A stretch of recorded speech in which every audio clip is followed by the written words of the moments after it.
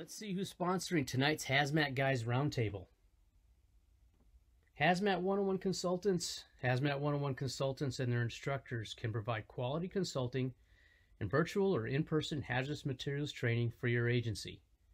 Owner and lead instructor Bob Cascignano is also available for lecturing at your fire or hazmat conference and has in fact done many speaking engagements across the country.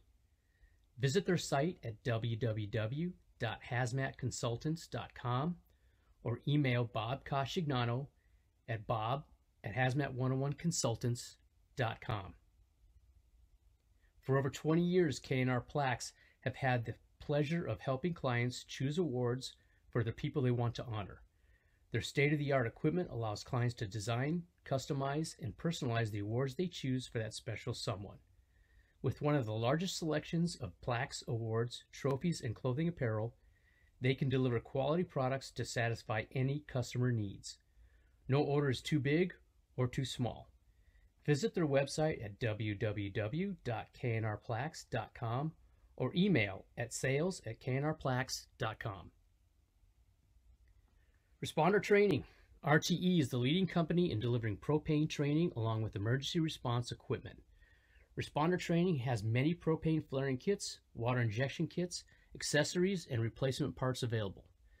They also sell the only commercially available 1-inch propane flare kit, appropriately named the Dragon Slayer, because size does matter. Contact our good friend, owner instructor Ron Huffman for more information. You can reach him at 765-524-4848. You can email Ron at respondertraining.rdh.gmail.com or peruse his website at respondertraining.com.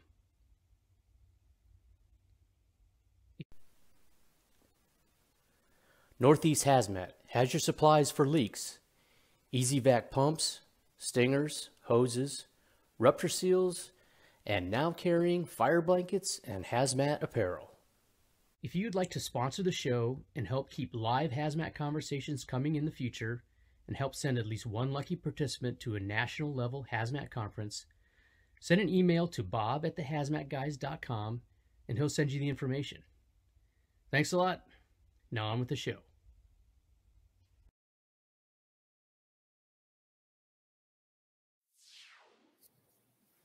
Hey, everybody. Hey. Right. Welcome to another exciting episode of the Hazmat Guys Roundtable featuring, oh my word, there's an old-timey phone. Hello, operator. Sell my stock. Sell my stock. We're still on a landline over here at the Zintech household. Oh, my God, with bells and everything. Hey, phones. You gotta wind it up and everything. That's great. Jesus. Sarah? That's great. Sarah? Can you get me the barber? Hello, operator. Oh, Lordy Lord. We're doing things. Yesterday was my favorite holiday, April Fool's. Dude. Oh, my, let me just say for everybody in the world, oh my God. So we're not doing the fentanyl awareness class for the youngsters? No. Damn it. What about the butt hut? The bio bubble butt hut. Yeah, I mean we could leave that anywhere. That was a funny one. I'm gonna share it in the chat. The fake URL that we put up, and it's amazing. Thanks to Camilla and the gang putting that up. Whole bunch of stuff in there. So funny. Some really funny ones in there that tickled my fancy. Yeah, we definitely had a good time. I got some kind of thing, a bunch of hazmat people wanting to date me or something. I don't. Yeah. Yeah. Well, I mean, you've been to the conferences. You know how competitive the market is. You know. It's very competitive. You got to get a leg up. You got to get a leg up. It's is he lefty? Is he righty? We'll have to see. right. Good stuff. So, what have you guys been up to? I was just with you guys in Massachusetts, which let me be the first of many to say that Jen and Travis Rebella did a phenomenal job. Oh, spectacular.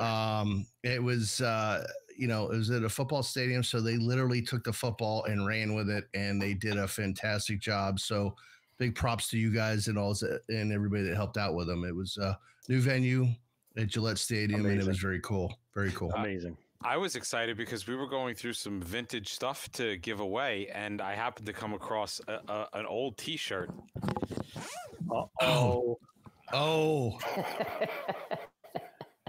I got that. I meant to. Damn it! I meant to wear it tonight, and I forgot. Damn it! Little known fact: Jay-Z was the great American hero. The great American hero. Yeah. Hey, we all need a side job. Yes. Yeah. And his hair is still luscious. Yeah. I'm gonna wear that at the bar in Baltimore, I think. Oh, yes. Wear it proud. You know. Oh, without a doubt. I love it. Right on. We are going to go through a timeline tonight. Now, I will say I am not familiar with this incident, but I know we kind of are. Some people are a little bit more than others. Something that is called the Silver Ridge explosion, which is in Loudountown. Is that right? Loudoun, Virginia? Loudoun County, Virginia, and we actually had God coming through. I wonder, can people hear him? I wonder if they can hear him. Does anybody hear the director when we talk? All right. Well, it would be funnier if they could. It would be so funny. All right. So, how do we want to do this? I have the timeline. I have the news article. I have some pictures. I know Ben, our director, is going to be putting up some stuff at certain points. But I guess I'll kind of narrate it a little bit. No, they can't hear it. Oh, there we go. So there is the house in question. Right there in the middle. What is it? 347 Cedar Ridge Road Boulevard, which I don't think is corner the actual house. Yeah, Yeah, I don't. I'm not sure if that is exactly the corner house. Oh, Yes. it is. It definitely is. Yes. Oh my God, he's making a flight. Is he in a drone right now? He's amazing.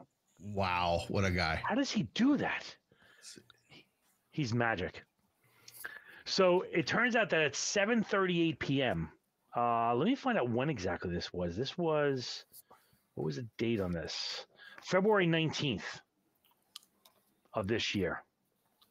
It turns out that two crews, engine 618 and truck 611 from the Sterling Volunteer Fire Department, were dispatched to investigate a smell of natural gas outside the home of 347 Silver Ridge Drive. All right, so just I think I'm the only. Mike, are you still in the volleys, or are you kind of? I kind of punched out. Okay, so I can say at 7:38 p.m. they're probably riding decently staffed. I'm totally guessing on that, but I'm saying they probably have what a normal engine and truck have in a city. Yeah, Probably you about can see guys, 5 or 6 or 7. You could see plenty of personnel standing on scene just in this explosion picture. Right, but I'm saying on arrival, there's probably not a 30 or 40 or 50 people. They usually all the looky-loos come afterwards. The guys come to cut the crumb cake and help with ground ladders and jazz like that. So yeah, the whistle goes and you had probably 8-9 people showed up at the house and then went. I'm thinking the first response, which was an engine and a truck, were probably 5 to 6 people total. Right. And it says, so the initial alarm came in at 7:38. They were on the road within 3 minutes, which is pretty good. Yeah. Yeah. That's respectable. That's respectable for a city. So that's really with good. Guys in the firehouse. So, arriving reports. Now they took them 13 minutes to get there. Arriving units report a leaking in-ground propane tank outside the home. Now, propane tanks are usually the larger versions, right? When you have them in ground. Yes. Yes. It can be, yeah. Yes. Probably Okay. 500 gallons. Okay. I don't know. Ron could probably, Ron's on. He could probably chime in on that one. Yeah, we're in a little bit of a delay, so Ron will probably give us the answer in a couple of seconds, and I'll throw it in as soon as it pops up. So at 8:15, which is about 20 minutes after they get on scene, the dispatcher asked for a status report, and they respond. Engine 618 responded with, "We've located a 500-gallon exterior propane tank that is leaking. Still investigating." Ah, look at that. That's a big boy. That is big. Was this buried in the ground? Maybe I'm jumping ahead. I'm sorry. So they found the tank. They found it in the ground? Okay. Oh, okay. So that's kind of what. Yeah, that's not the tank. That would be a little creepy if the guy was actually standing next to it. Look at this thing. I'm going to blow this thing up. But yeah, that's kind of like one of the tanks, one of the types of tanks. At 8:17, 2 minutes after Engine 618 gave that report, they escalate the incident requesting hazmat and a second engine crew. And they say that the leaking tank has 100 gallons of propane, which I'm going to guess that they talked to the homeowner and they deduced that. Well, I can probably chime in on that. I know what happened on that one. Please. They came out, the propane company came out to fill the tank. They got about 100 gallons in there and they realized it was leaking. And they called their supervisor, and this supervisor said, don't fill it anymore. Just we'll deal with it later. I read that somewhere in one of the reports. So they had, they knew it was leaking. And the propane tank only serviced the pool. That's the only thing it serviced. Didn't service the house. Wow. Yeah, I can see it looks like it's warming up the pool now. That's a jacuzzi, as they said. Yes. A hot tub. Yes. So it was off to I don't know. It was off to one of the sides, I believe, because they didn't know exactly which house had the propane tank. So I think they went to one of the either the Bravo or Charlie house first. Oh, wait a second. My understanding. So hold on. So the propane delivery people were like, it's leaking, and they just punched out. Like they didn't stick around to be like, hey, this is the house and the tank. Like, that I don't know. These are two separate moments. They arrived because of an odor of gas, but the propane company was there previously. I don't know that for a fact. I'm not really sure when I don't know the timeline of when they filled the tank. Okay. And I'm assuming it was way before that because I doubt they'd be out there at 7:30 at night. Right. However, I don't know that, and I can't remember. I read that somewhere. I can't remember where I read that. Unfortunately. What a shitty yard that you got a triangle, man. How are you gonna play football or something back there too? All right, so I'm just doing a little I'm doing a little CSI bit here. In the top corner of the pool by the house, there's a white kind of round object. Could that have been the 500-gallon tank? Right? Yeah, right. Go to the right, Mr. Director, a little bit more up to the left. Right down, right in there is right there. I wonder if that's the tank or a walkway. It's hard to tell. Interesting. Well, I mean, if it's underground, it's underground. I would think it's probably buried or something. It's probably buried. So engine at 8:17, they reported that they have 100 gallons of propane. Okay, at 8:18, they established command, and in preparation for a prolonged response, and a battalion chief is now called in to lead the operation. And within 6 minutes, Battalion Chief 601 is en route. He's requesting information about the propane tank.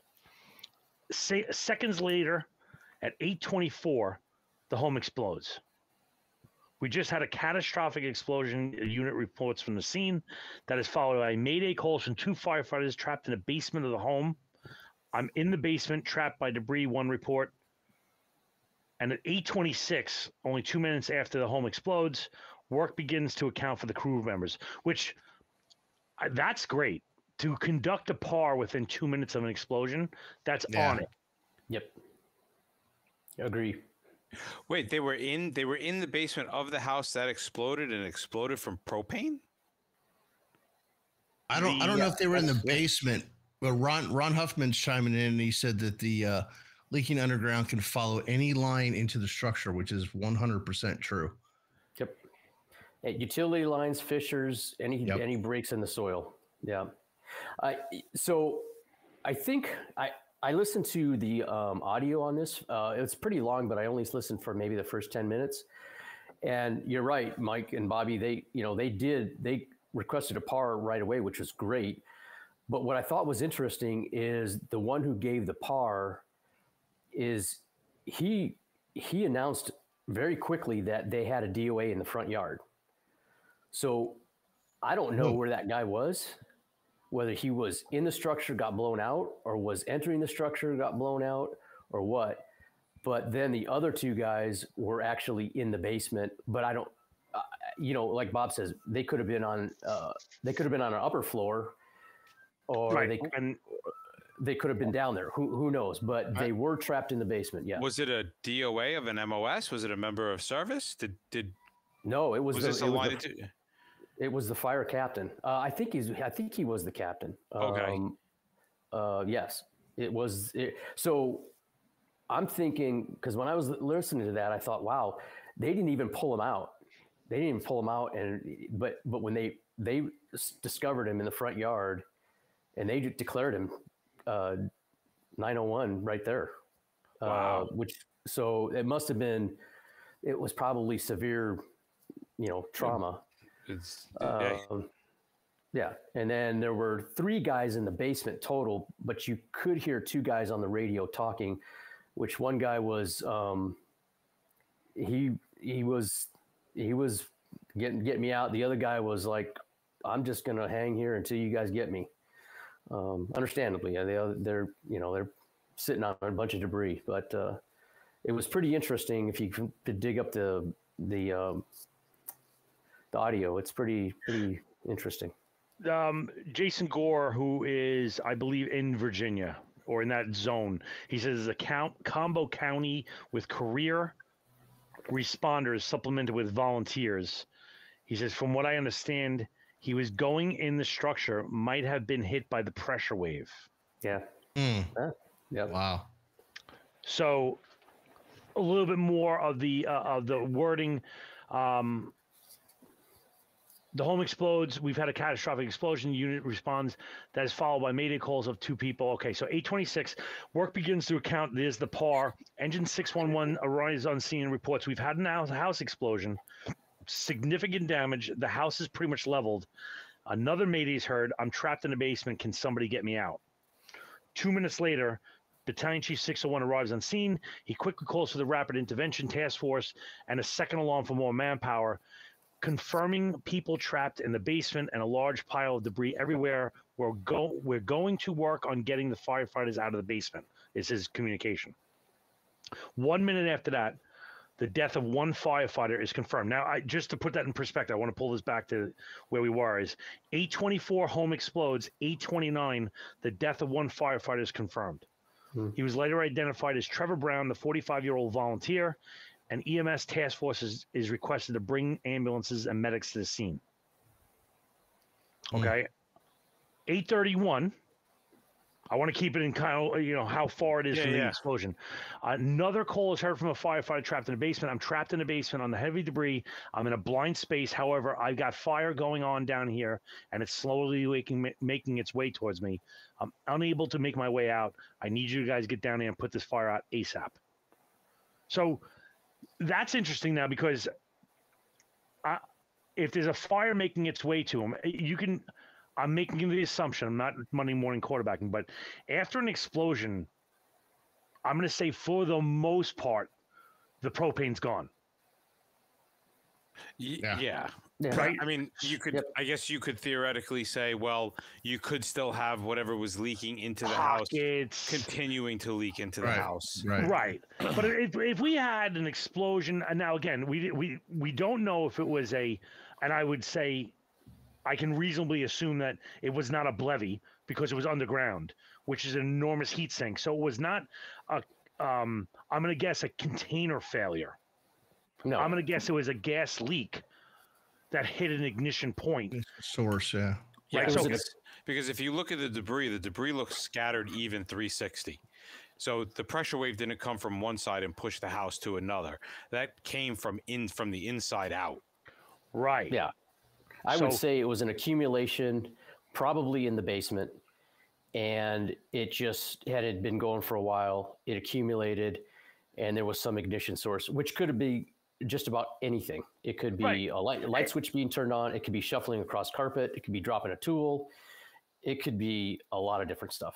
And so with that being said, with a intact tank that's still holding propane, could that fire be propane driven, or could it be typical Class A combustibles or Class B, whatever the hell it is, marching towards him? It could be both. I think at this point you can.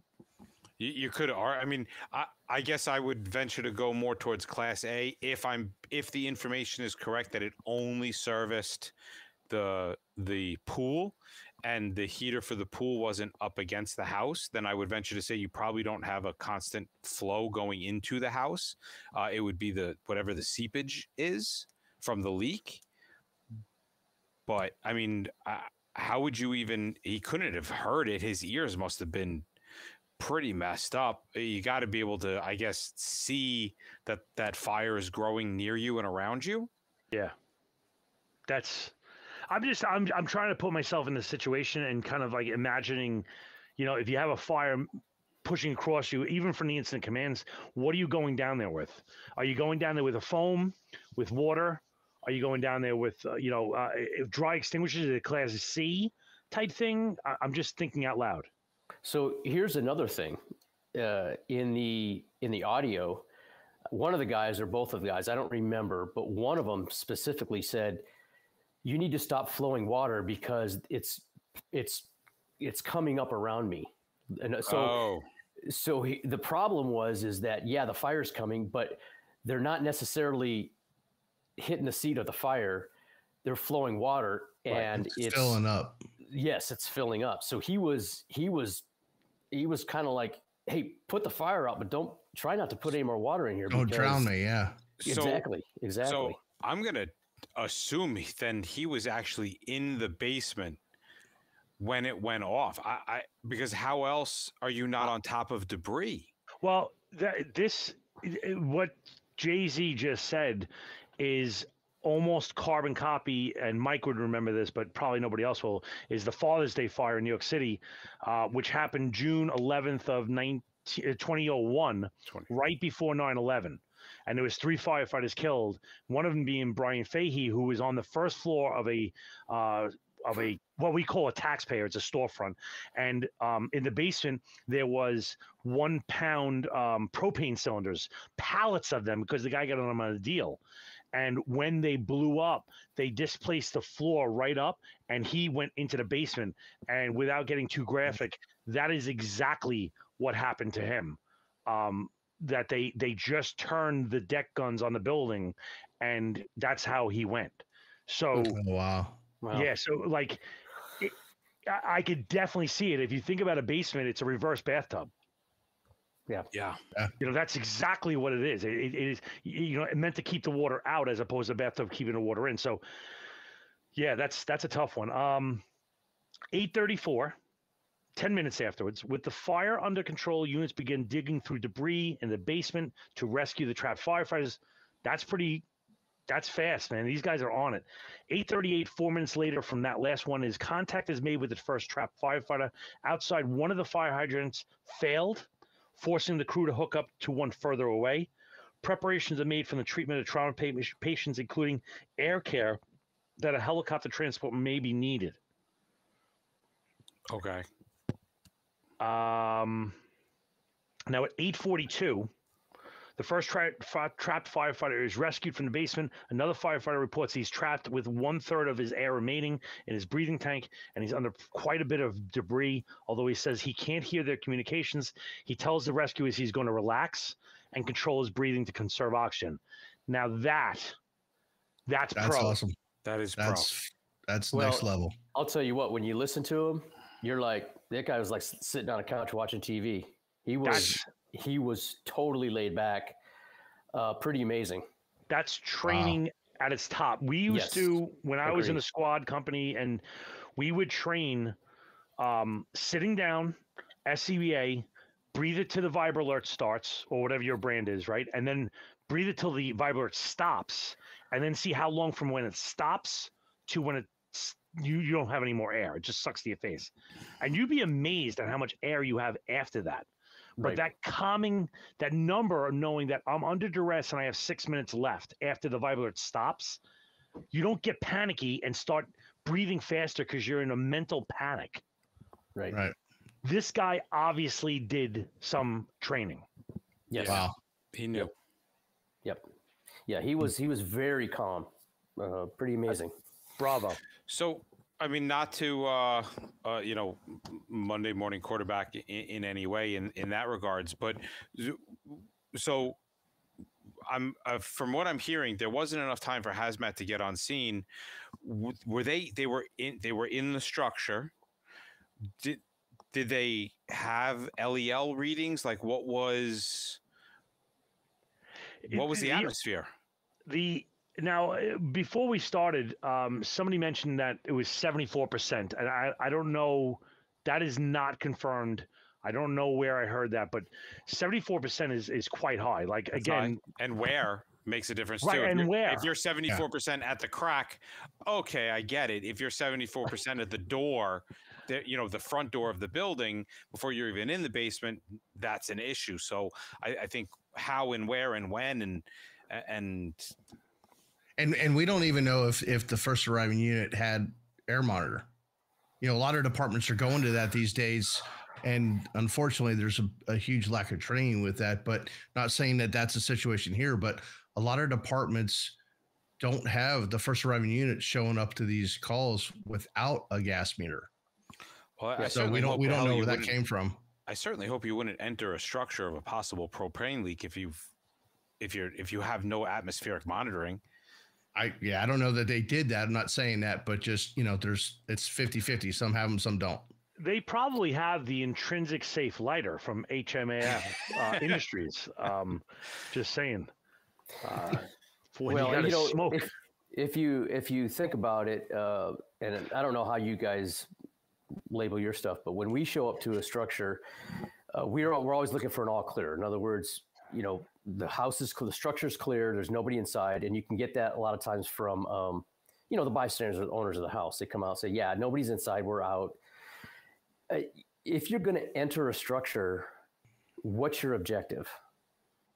Right. That is the key. Well, what is your objective? This is the risk reward that we talk about when we train an operations level, when we talk to operations level about, okay, well, how are we going to proceed? What are we going to do? What are we going to operate? That is always the first question you have to ask. Why am I doing this? Is there a reward? What is the risk? Right. And if you do have a meter and you are in an atmosphere above 10%, guess what? You're in violation. Right. You shouldn't be there. You shouldn't be there except for one reason. One reason only. Yep. And that's rescue. Right. But if you have an all clear and it's confirmed, what's your objective after that? Right. Listen, we can safety, but at a certain point, it's time to do some gangsta things within reason. And what I'm saying is, like, the hazmat team, who is, as far as I know, not on scene, they're the guys to do those things. Mm-hmm. The operations level guys are the defensive. And listen, it doesn't seem like they did anything wrong. I mean, the fact that it blew up is not a ding at them. It's just the conditions warranted that. Well, Right. yeah, what it does is it makes you say, okay, like, we talk about this when we talk about studying disasters. For every disaster, there's 8 close calls. So you can do the propane runs, our natural gas runs, which we just within a decade had a chief die at a natural gas explosion. They 80% of the time there's no issue. 14% of those times there's a small issue that we're able to deal with, and 1% of the time it's catastrophic. So we tend not to, as a firefighter and a fire department, we tend to become a little more relaxed at these runs as far as what our operations are, and we kind of forget that risk because we've done this 50 other times and nothing happened. Right. I'm not saying that that's what happened here, but in normal human behavior, that's what happens. At least that's what would happen to me all the time. I'd do something 50 times and be like, yeah, whatever. I don't have to wear my gloves when I pick up that lithium-ion battery. It hasn't exploded in my hands in 50 days. I'm good to go. So yeah, it's there's I'm not going to say complacency.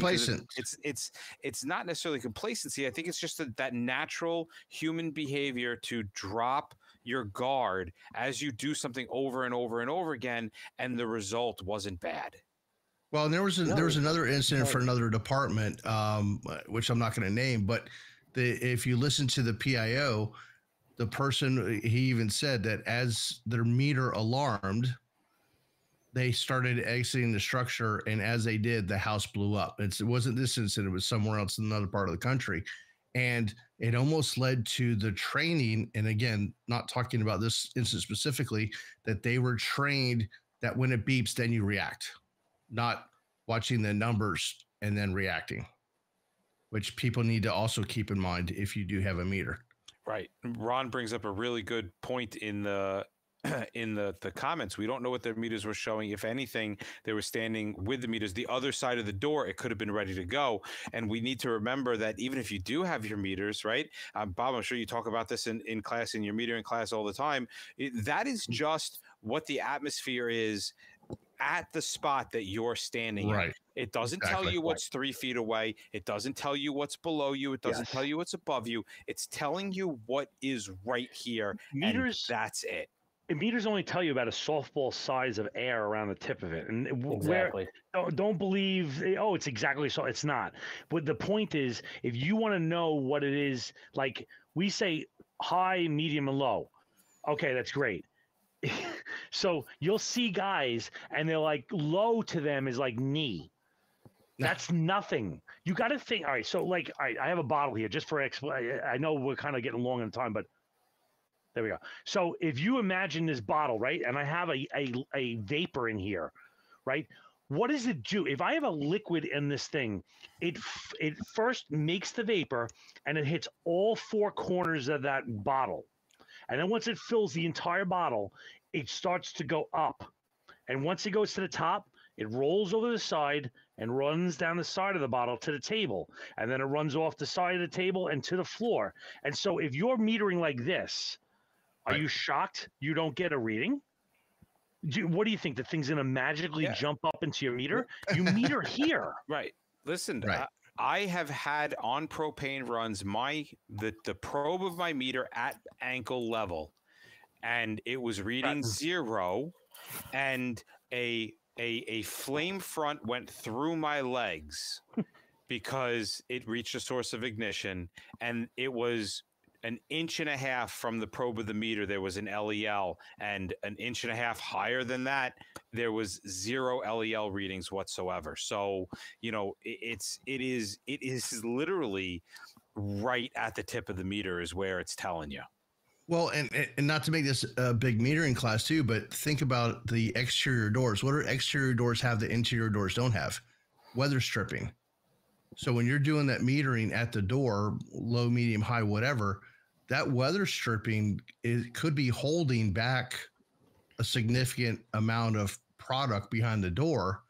And it's not till you crack the door or whatever that you actually find out what's going on. Now, with that being said, if you're getting a reading through that exterior door with the weather stripping, you got a big ass problem behind that door.